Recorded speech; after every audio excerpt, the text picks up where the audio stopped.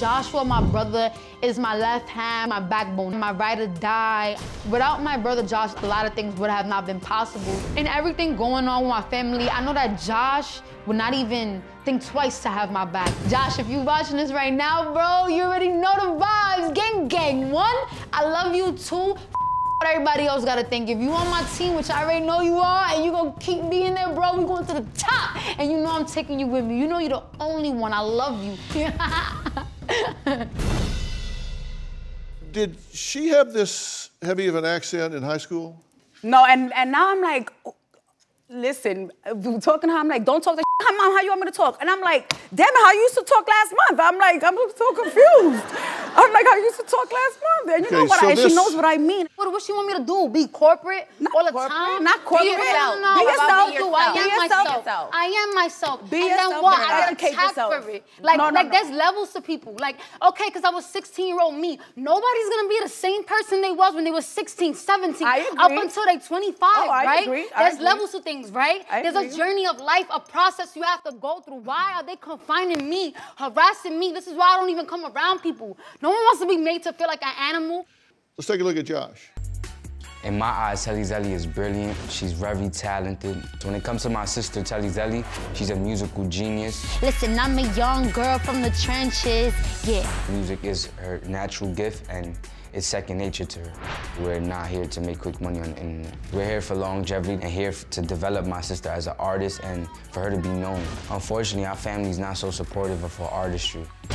I feel like Josh has been influencing my daughter on this whole rap career thing. He was doing it actually before she was, and he, you know, I feel like he maybe encouraged it more than what she was thinking about. I think Josh, he's a bad influence. He's the one that got her smoking marijuana. No offense to Josh, but I just don't feel like he's the brightest light bulb in the box.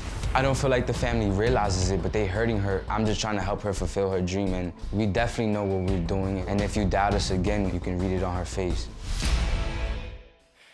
Josh, welcome. What's up, Dr. Phil? You've been listening backstage, so of you course know I did, you're yeah. up to speed. I'm up to speed, 100%. Yeah. So, I have a lot to say. I don't feel like I influence her to do anything at all.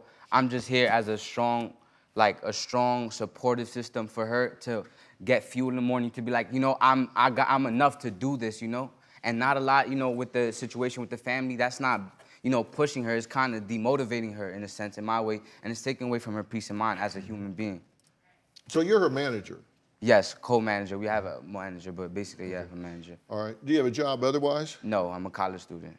So he could go to school, and invest his time in this one. Well, if you're going to manage somebody, having training in business would be important. You want somebody that knew how to do business and had training and all that, so you're smart to stay with that. You're a manager, so let's look at her current yearly income from music. Okay.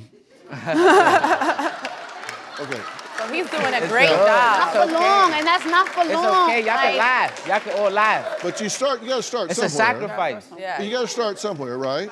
And you're okay to finance this. I'm not okay to finance it. So my only thing is based on results, you are. No, man, it's not that. It's like, oh, I don't know how to put it. Like, I need help trying to explain to her, like, I don't mind. It's not about me hating on what she wants to do for her future. It's not that. It's like, I look at it like, you're wasting time right now. And the fact that she can't do both is super weird because there's people in high places that do both all the time. So, like, I feel like you're making it both. That's what I'm saying. I'm like, no, but how many times am I gonna say though? Like, can we look at it from the bigger picture? I'm gonna become miserable because I'm not living happily like everybody else does when they live for other people.